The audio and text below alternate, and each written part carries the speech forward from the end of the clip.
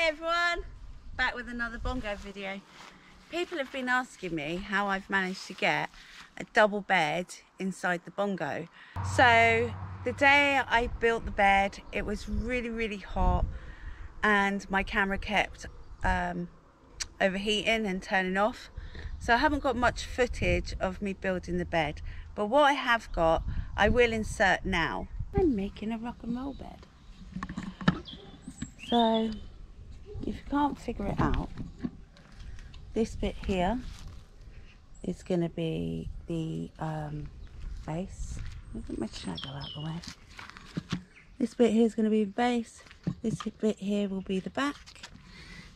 Attach that, make it a seat, and that bit there will be the back box. So yeah, I don't think I've got enough screws for these piano hinges. I've only got 100. 2, 4, 6, 8, 10, 12, 14. 2, 4. Yeah, there's 30 needed per piano hinge. So that's the beginning of the rock and roll bed.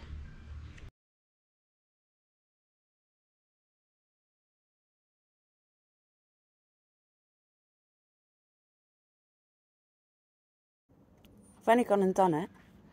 Made a rock and roll bed. It's massive. The mattress is a little bit bigger than the board, so the gaps down the side, they're not going to be an issue. It literally is the whole of the thingy. So move it up. Just go like that. Push it from the front. There you go. There you go. I could make it a little bit smaller if I took some of this off. I need to think about the toilet. There you go, one rock and roll bed with storage.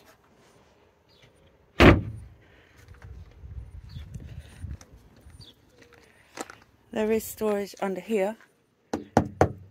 I just need to cut a couple of little hatches so you can get to that storage. So I just need to decide if I'm going to keep it that length or trim it down a bit.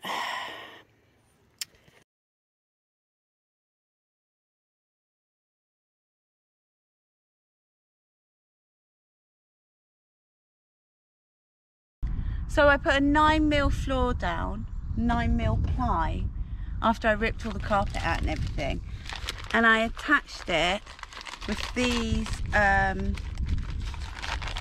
screws here.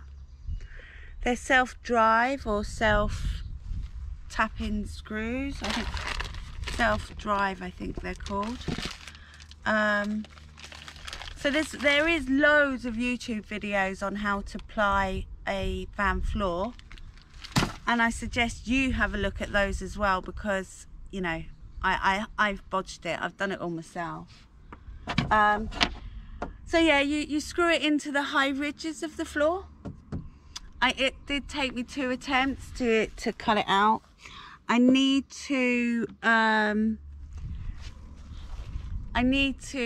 obviously vinyl this, and then take a look inside. So come and have a look inside. I've made this rock and roll bed. It pulls out to a double. I'll put a link in the description to this mattress. It is so comfortable. It's more comfortable than my bed at home. But I made the frame and I attached brackets like this just to give it a bit more security. And then I just got a 4-way stretch carpet and put 4-way stretch carpet and just carpeted it, so everything always looks better when it's been carpeted. This is a little hatch for storage.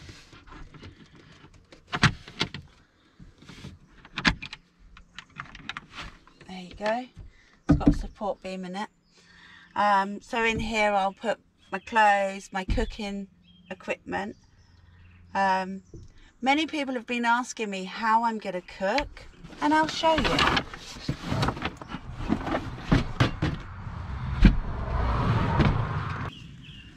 So I got this sweet little table from Amazon. I'm thinking of buying 2 because it's easy to store. You could even store it in the roof because there's a little bit of a gap in the roof. And it literally just clips together like so.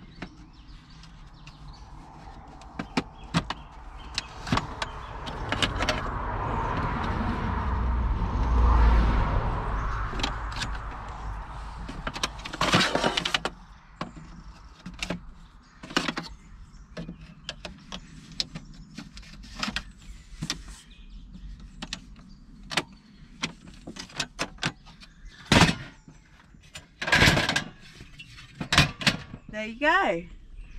So I can cook in here, prep. If I get another one of these little tables, then obviously I have double the space. And then I can also cook outside if the weather's permitting. But if the weather's not, then it's easy enough to cook inside.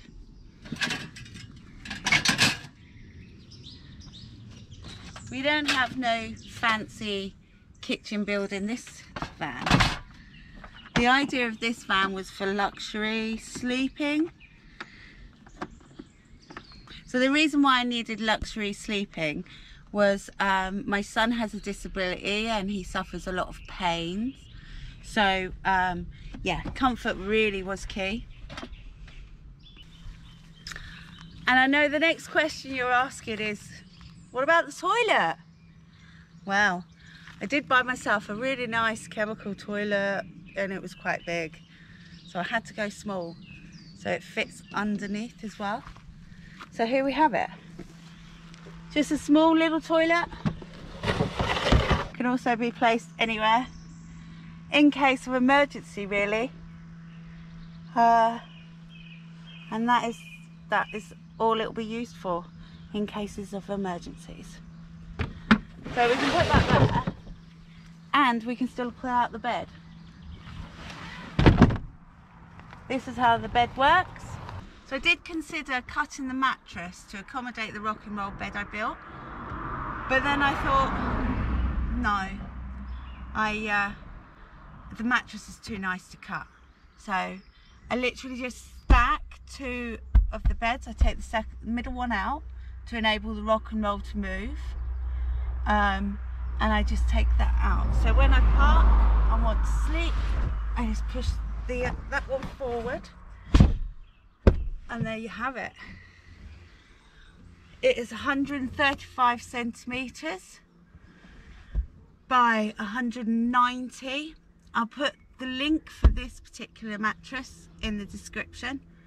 I got it off Amazon, and I would say it's definitely worth the money. And with views like this in your backyard, you can just go anywhere and everywhere. It's the most comfortable bed, and yeah, I would recommend anyone giving a van build a go themselves. I've still got lots to do. I'm just going to buy a big throw to go on this bed. I also bought a tension bar to give myself a bit more privacy.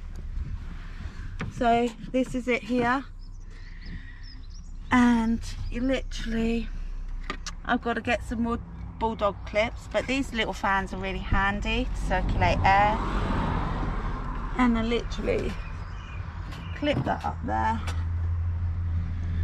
tuck it in at the sides. You get what I mean, and you have full privacy. If you have any questions on how I did anything, please just comment below and I'll try and answer everybody.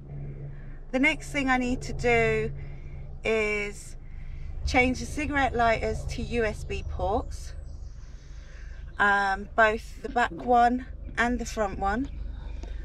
I'm gonna get myself a little tiny fridge and also attach a TV. I'm gonna have a drop down TV. So if you're interested in following my journey, please give this video a thumbs up, and we'll see you on a mini adventure very, very soon.